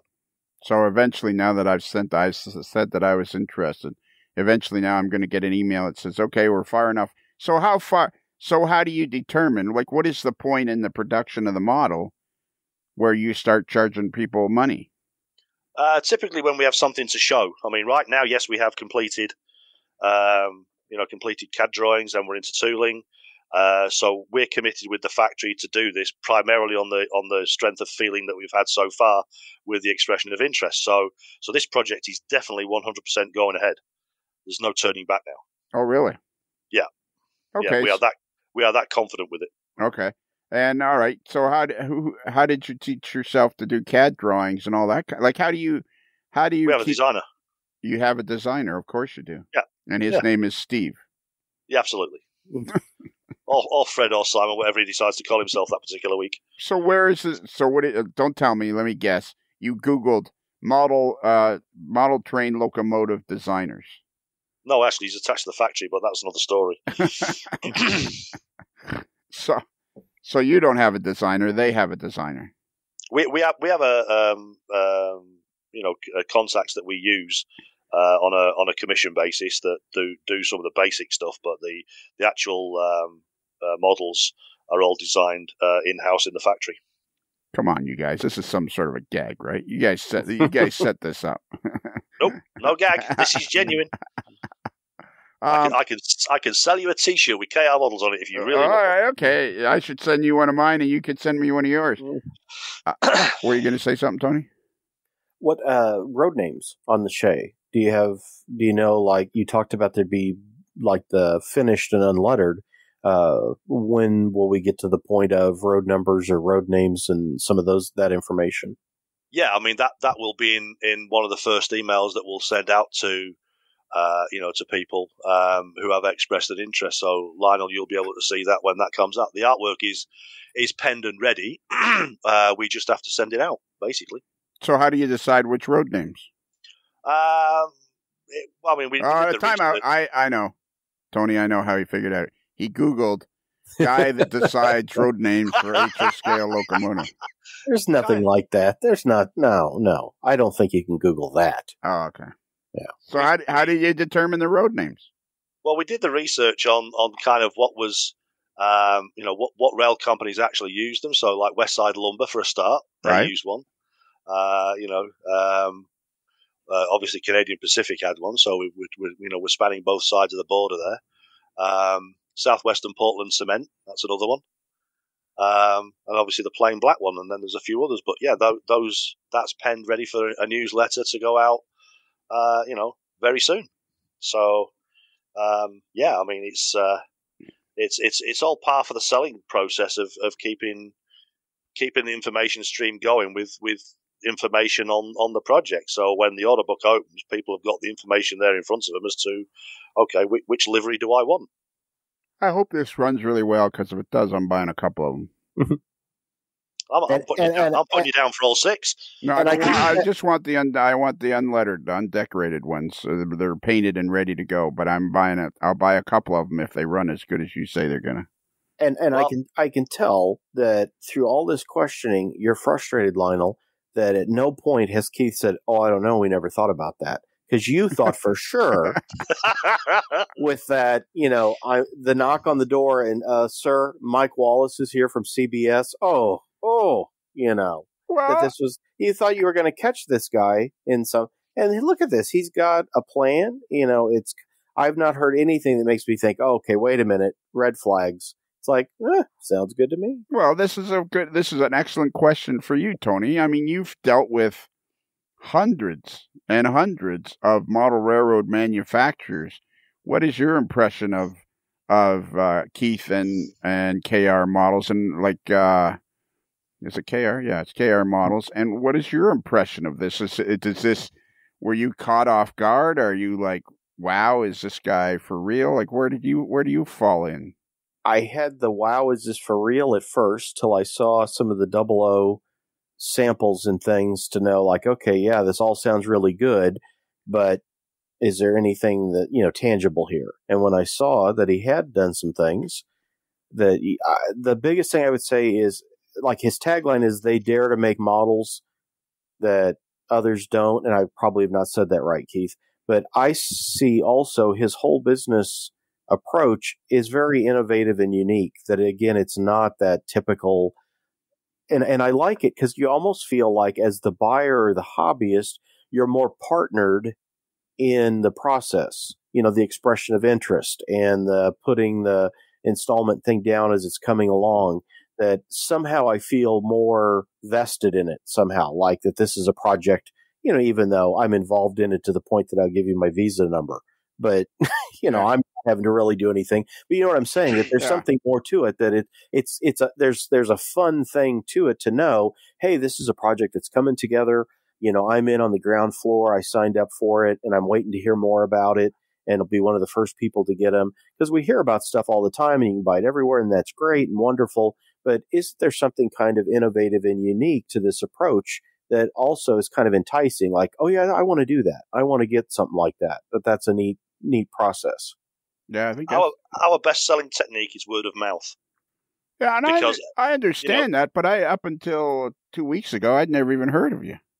Well, no, but I mean, we're the best kept secret in North America. We have approached the way that we sell models completely different to everybody else, because I felt that it was time for a refresher. I wanted to have a connection with the manufacturers that I was buying my products from, and I wasn't getting that. You don't have a half decent customer service. There's nobody you can talk to. Everything's automated. There's a robot for this, and an automated system for that. And it's no, I need to talk to a living person. And, that's why, I cover the North American side and this time zone. And my son's in the UK and he deals with all the stuff and, the UK and their time zone. So we cover both ends of the spectrum. And that's why we've built up such a great following, because people have embraced us, because we have literally blown a breath of fresh air onto a stagnating industry that was basically complacent with digging out 30-year-old Thule because, we've not built it for a few years. Let's dig it out again. Let's make some more. Right. No, we've got to refresh this. Come on. Really? So we have actually set new standards by the quality of model that we're producing, and I won't settle for anything that's I'm not happy with having on my own layout. So you're going to produce in plastic a Shay locomotive that's going to run probably as well as anything out there. You're not convinced, are you, Lionel? No, no. To be completely, you are so skeptical that we can't pull this off. Yeah, you know what? You seem like a really good guy. Like the couple of times we've talked to I talked to you briefly just to check your audio, and Tony, didn't I say to you this is going to be a great conversation? Mm-hmm. Because he's very. Well, I did. I said he's a very forthright guy, and so I'll be forthright right back. And I'm like, right at this moment, I am skeptical. I'm hopeful. I'm very hopeful because you sound like you're and it looks like you got your stuff together. So I'm very hopeful. But yeah, probably right at this exact moment, I'm kind of skeptical because it seems like a pretty big nut to break, you know. Oh, I mean, yeah. I mean, everyone said that when we brought out the GT3. You know, when we announced that back in 2018. Oh, you can't do this. Because the typical way of producing one of these will be go to a preservation railway or a museum and measure the thing up, go to a factory, probably, you know, typically your own factory, and produce the thing. You know, we couldn't do that with the GT3 because there was no living example. We have living examples of the Shay, but because of COVID, then obviously I couldn't, you know, travel into the States without, you know, being sterilized for 2 weeks. Right. And then obviously, you know, to go and visit and see everywhere. But yeah, I mean, it has produced challenges as far as that goes, but we've overcome those with, I mean, like one of the other models that we're doing, the Leader, that doesn't exist either, but we've still managed to, you know, right. That's well into tooling now. All right, so I just got one last question then. I love how he just went to American Freight Car America and just said, give me your plans. I don't think he asked. I think he told them to. And I'm sure I'm sure they probably did. And I know that I've tried with some of those companies at times when a model's coming out and have done some emails and stuff asking, would you have plans at this? Or, you know, this is new. And I don't get much response. So I'm going to ask him in the future to ask for whatever I'm looking for. Yeah, exactly. Well, and I keep thinking of that interview we did with Matt Donnelly. And, you know, I was asking him questions like, okay, so Amtrak's going to have some special fares this summer. And he's like, well, I really can't speak to that. And I'm thinking, it's on the internet. And yet we got the other side of the coin, where Keith just doesn't seem to wants to tell us as much as he possibly can, which is really fun. So what's the very first one of these freight cars you're going to produce? I mean, we want to do the short-bodied hopper because that is there's definitely a huge gap in the market for that one. The little hopper, he's begging to be made. So going forward now, I guess what you're the next thing you're gonna try, the fun thing that'll be talking to you over the years will be what you discover the differences are between the North American and European market. What's the one thing that has surprised you so far dealing with North American modelers and British or European modelers? There's not a huge gap actually. There's no huge great difference between the different markets. I mean, the passion is still there for what they want. They, obviously North American buyers typically know what they want and know the quality that they want and expect it, and that goes without saying. So, I mean, as I say, we've had some very positive emails from North American customers saying, "Hey, when's this coming out? We really love it. It's been so long. I've always wanted one." I mean, the only thing we have had is, well, you're not doing HO30. Well, it's such a narrow potential that we could. I mean, the body would be about the same size. The only thing that would change would be the trucks. So we could remodel the trucks and bring it out that as a later stage as a potential option for the HO30 brigade. I just figured this out, Tony. What's that? This is Martin Jenkins because he said HO. That's what it is. No, I did not con Marty into putting no April Fools. Yeah. This is cool. This is going to be cool. This is going to be very, very exciting, Keith, and I really do look forward to talking to you as we go along, keeping updated on all the stuff because it's going to be fun to see, all the different challenges and the successes that you have. I mean, I'm excited to see how many, if this Shay is what it should, what you think it will be, and the way you produced your other, if it comes out that way, this thing will just absolutely explode onto the North American market. I mean, oh, absolutely, I totally agree. People will go nuts for this. Mm-hmm. Oh yeah. So I guess you can't tell us how many you're going to make. No, not yet. They will be made to order. So that I mean, basically, if you have not pre-ordered it by the time we close the order book, the chances are you won't get one. So will you reproduce it? If we get enough interest like we did with the GT3, absolutely. Okay. Because we'll own all the tools to do it. All right. Well, let me ask you a question, and this is my last question, and then we gotta let you go. Why wouldn't you make, I don't know, 100 or 200 more? Just have them on hand so that as people find the model, they like. This is the one thing that seems to has become the standard. Although it's not with arrowhead models or with tangent models, both of those guys, they make them and then they sell them. Why has it become the standard that you absolutely wouldn't make another 100 of them to sell after people find out about this? Oh, I mean, we produce enough to cover any warranty or repair issues or damage in transit, that kind of thing. So then after the warranty's expired, then obviously we'll have a small amount of inventory to sell on. But yeah, I mean, it's not like we're going to produce 10,000 of these things with only a customer base of 1,000. No, okay, but why wouldn't you produce 1,200 of them? Because 1,000 people want them, so eventually you're going to sell the other ones. Well, that's exactly what we do. Is we produce enough to cover the orders, okay, now and then have a small amount left over to cover any warranty and repair issues.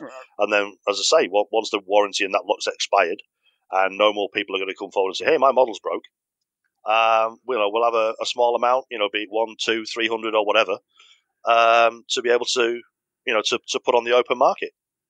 Okay, so you will forget the warranty and all that other stuff. So your intentions are to have more than just what is ordered. Yeah, I mean, it's not, if there's 1,000 customers, we're going to produce 1,000 trains. No. Do you think in the future, as you pay attention to it, are you seem to me to be a guy that's very open to going, all right, well, I made a mistake there. I'm going to change the way I do things going forward. Like, do you see, because you can't argue with the fact that David Leobach at Tangent Scale Models, I mean, that guy makes 6,000 freight cars and brings them in, and who buys them, buys them. And I kind of admire that about him these days because, he does it the total opposite way of everybody else. So do you see as time goes along where you go, geez, every model I make, I'm selling, there's always a demand afterwards. So is that in the back of your mind that you may somehow change your concept one day? Oh, yeah. I mean, it's always the goal to have constant inventory to keep going, but I mean, we're not going to supply retail and lose 30% or 40% profit instantly. But yeah, I mean, we can, as I say, with having the fulfillment warehouse, we just hold stock in there, and then as people order one, then we can sell that on. But right now, obviously, as a young fledgling company that is literally just breaking into North America, we have to be very mindful of the fact of producing inventory that we may or may not sell. Okay. So yeah, I mean, it goes without saying that that there is still room for manoeuvring and room for growing in the industry here in this particular market, and it's still a fledgling market for us. So we need to be embraced by the modelling community in the droves that we need to keep us going. Yeah, you sound like a guy that enjoys flying by the seat of your pants. No, I like a stable environment for sure, and okay. knowing where the sales are coming from. Absolutely. All right, but you're gonna All right. Well, you know what? We'll learn as you learn. We'll learn. We'll learn along with you because we'll get you back on here. You can irritate me again for another 30 or 40 minutes, and then we'll go over. As the years go by, I simply became known as the Grumpy Podcaster. Oh, there you go. That's pretty cool. Pretty cool, eh, Tony? It's very, and I said this, and I don't think you believed me at first. I gave you the guy's name. I said, we've got to get this guy on the podcast. This is amazing. It's incredible. And I could tell you were like, yeah. I'll get to it. That you're hyping this, that, you're the magazine editor that's out here with, news and reviews. It's like, sure. I've been there, done that before. And then when you first because you talked to Keith before I had emailed with him, but I hadn't until tonight on video and talking is the first time he and I have actually, other than email. But when you talked to him a week or two ago, I think he called me immediately afterwards saying, this is amazing. This guy, and I'm like, yeah, that's what I said. Why do you think I said we needed to talk to this guy? He did. No, that's what he did, Keith. I'm working on the magazine with my assistant editor. We're doing like a Zoom thing, working on stuff. And I got Lionel going, this guy's just amazing. And all this stuff he's going to do. I'm like, yeah, that's what I told you like a month ago. Yeah. Or we could go the other route and, you couldn't be bothered, so you sent your flunky to go talk to him.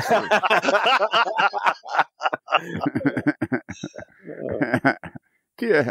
Although I don't really do flunky that well. No. Okay. So that's it. Tony, can you give out our email address? If you'd like to drop an email to us at the Great Modelers Life podcast, and we do read emails, actually. I think some places don't read emails, but you actually do. Go to modelerslife.com. And there's a send us an email. It's a big blue square with Bruce, the mildly agitated male boy's picture. You click on that and you can send an email to your favorite podcast. And again, that's amodelerslife.com. And modeler has one L, like one L, like railroad. Yeah. No, I don't think railroad has an L in it. Railroad. RAIL. One L. Okay. Doesn't what's the railroad show? The show Worley. Yeah. That's what I was waiting for you to say. Has one L like that, not an R like Worley. Oh, I thought you'd be right there. See, it's not my job. I asked you to do the email. Okay, sorry. So yes, yeah. There you go. So modelerslife.com and click on the send us an email. There you can find out everything about the Patreon channel. Find out where to download the free podcast through Libsyn, iTunes, YouTube. All that stuff. So modelerslife.com is your portal to get in on the fun and excitement. It's one L like Worley, not two L's like Revell. There you go. Oh, boom, boom. Yeah, that's what I was waiting for. Oh, okay. Yeah. Mr. Smarty Pants. All right, sorry. And if you want to get, hey, Keith, if you want to get an AML t-shirt or a mug or a hoodie or just about anything you could possibly need, if you go to Midwest Model Railroad, right there in downtown Independence, Missouri, and they have the store just grows and grows and grows. If you want to go there, and you can go there to their website, MidwestModelRR.com, and go to the navigation bar and click on AML, and boom, it's a wonderland of AML merchandise. Oh, there you go. Yeah. Do you have a wonderland of merchandise yet? Actually, we do. Yeah. I can send you a bumper sticker, a window sticker, and I pick T-shirts up on Friday. Well, there you go. Perfect. I like the intro. I'm looking at your YouTube now of the Consett ore decorated sample. Wow, look at that. That's pretty sweet. That's a good looking model right there, buddy. It's a rake, eh? 9 cars in a rake. Right. There you go. See, now you're speaking the language. Yeah. Wow. I went past the house with a garage. Well, there's that. Yeah. Did they have any decals on their cars? I actually drive a Mini. Yeah. Do you? Yeah. How tall of a man are you? 6'3". Are you? Wow. Are you really? Mm-hmm. And you jam yourself into a Mini? Yeah. I have to prise myself out with a shoehorn. I have to grease myself up just to get in. Okay. So at the end of the show, Keith, you have to say happy rails to you. Okay. Do you think you can do that? There's no singing. There's no interpretation. There's no nothing. You just how come it can't be sung? That's an idea. I mean, like kind of the old, Roy Rogers strumming guitars, the crackling of the campfire. I mean, why don't we we were asked about a drum roll. Whoever does the drum roll, can they not strum a guitar at the end? Yeah, I think that's why. If we bring in a musician, if we did that? I think that's how this podcast got off to a bad start, was right out of the box. He's like, is there a drum roll? And it's like, no. Well, you know what I'm going to do? I'm taking a cue from Keith. I'm going to Google musicians for podcasts and see if I can find one, and I'll just get one lined up. And this won't happen again. I'll get this taken care of. And do you know why he can't sing it? Why?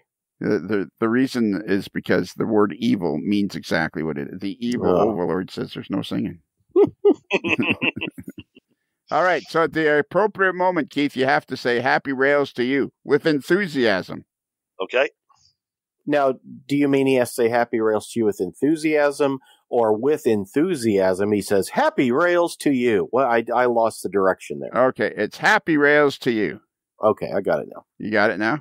I think I do. But you're not saying it. You're just... Well, but I wanted to be clear on this because I didn't understand what was going to happen. Okay. Okay. I got it instantly. Oh, see, there you go. Yeah. Yeah. See, the guy that's building the Shay gets it. The guy that just writes about it and takes the pretty pictures, no idea what's happening. See, I don't have to. Yeah. I let people do the work and I just report on it. Yeah. Hey, Keith, the one time I offered to do a book review for Tony, but he'd already given it away to somebody else. I apparently didn't even make the short list. I didn't make the long list. I didn't even make a passing thought. He just like, oh no, I've given that job to somebody else. Now, Keith, think about this though. After spending 2 hours in this podcast situation, and I need like 1,000-word book review, do you not think it would be the 100 pages of Model Railroad News of Lionel going, here's the thing about books. It'd be, and it would go, I don't even know how I'd start to edit this down into a review. So, no. Well, you'd have got it in like biblical format, but you'd have got it 3 months late. Wow. There you go. Because he wouldn't believe you sent the book in the first place. That's true. Yeah, I would get him right there when he showed up. Yeah. Yeah.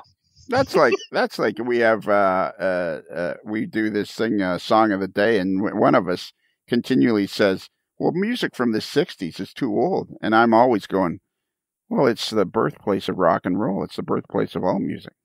What song are you going to do tomorrow, Tony? I can't remember what song I did today. But yeah, I've been kind of on this like 70s whatever rock stuff lately. So probably I've got another song like that, I think, in me this week. Yeah. Yeah. I think I might go Beach Boys tomorrow. Oh, that'd be a good one. Yeah. Oh, I'd follow with something there then. Yeah. All right. I think I every time I need a pick me up, I go Sloop John B. If you can't tap your toes to that, you're not tapping there's no blood flowing. There you go. Some Beatles. The Beatles. Yeah. Yeah. Ticket to Ride. What's the... No, not Ticket. There's another one. No, anyways. Are you ready, Keith? Yep.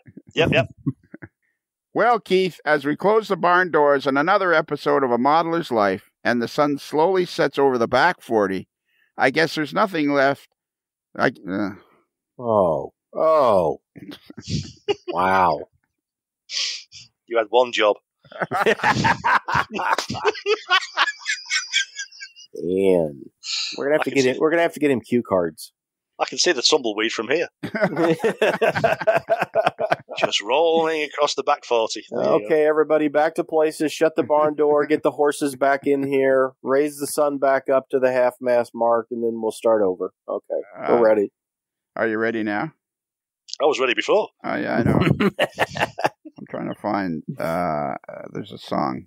Oh, there's a song I might do. Oobla dee, oobla da. Oh, there's a good song. Get Back. That's the one I was thinking of. Get Back is my favorite Beatles song. What's your favorite Beatles song, Keith? Ticket to Ride. Well, Keith, as we close the barn doors on another episode of A Modeler's Life, and the sun slowly sets over the back 40, I guess there's nothing else left to do except for you to say... Happy rails to you.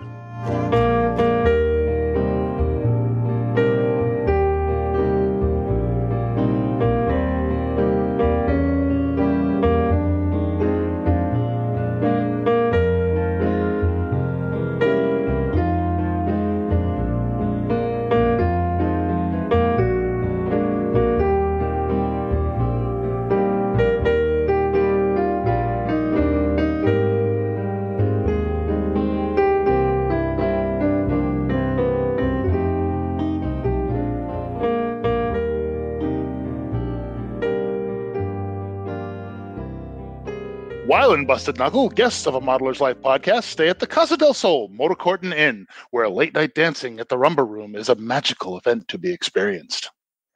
It's another Lincoln Homer.